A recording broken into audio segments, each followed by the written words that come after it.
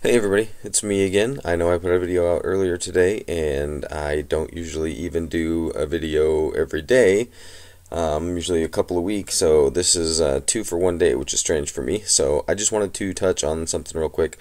Matt from the Linux Cast commented on my video and was just saying that I kind of proved why he doesn't like the scratchpad setup on i3, and that you have to use multiple keybinds for each scratchpad. So I figured let's go ahead and resolve that. So what we've done here is, if I open up my i3 config again, I've done a couple things here.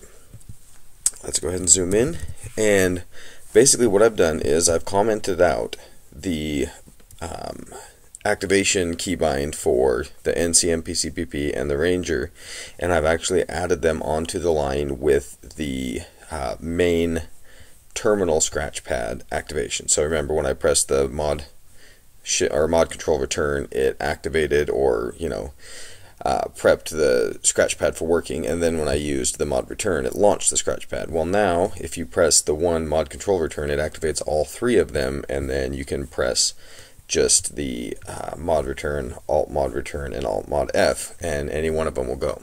So he was saying 2 keybinds for each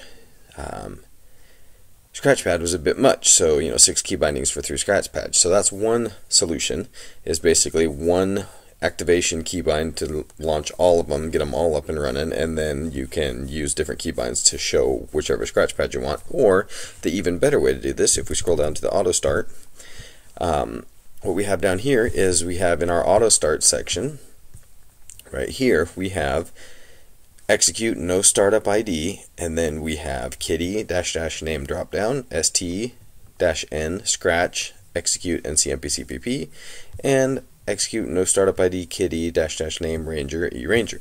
So basically what this does right here is auto starts your scratch pads instead of having to run a keybind before you scratch them. So basically, the second you log into your i3 setup, you don't have to press any other keybinds, but you can then instantly start launching all of your scratch pads without having to activate them manually. They just manually activate with the auto start command in your i3 config. So that being said, just wanted to show you that.